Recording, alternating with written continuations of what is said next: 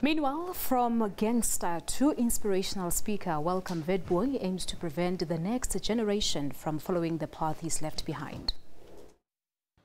From the Cape Flats to El Dorado Park, gangs rule the corners.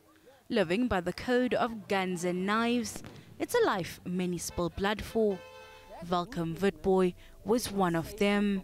I was 17 years old when I was sent to prison. I was sentenced to 23 years in prison, and I did 14 years while in prison. While in there, I also became a high-ranking member of the 28 Numbers gang, and that's basically who Welcome was. He was a first-star general in the 28s, one of the notorious number gangs. I joined the gangs when I was 12 years old. And these guys standing on the corners and bullying and pushing people around were the more respected guys. And they always had the clothes, they always had the tackies, they always had the money. And when they asked people for things, people would always give. So I envied them. As much as they bullied me, a part of me wanted to be like them. And that decision that I made at that moment to step out of the gangs was the best decision of my life. And from Witbooi left behind that life when he walked out of prison and has tried to help his community. Witbooi and his team currently hold programs in Witbooi, one of the areas fighting gangsterism.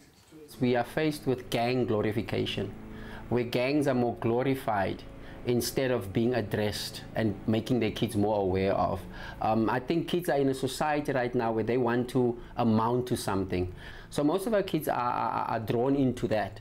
But it's where we as an organization come to the fore and says, but who are you as a child and what do you want to achieve growing up? He urges parents especially to be aware of this underworld that wakes up when most people go to sleep.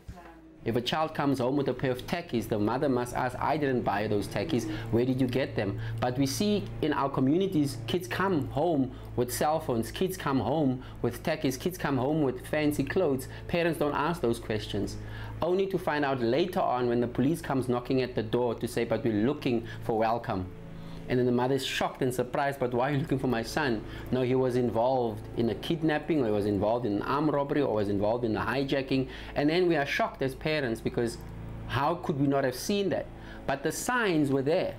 Government is also working on interventions.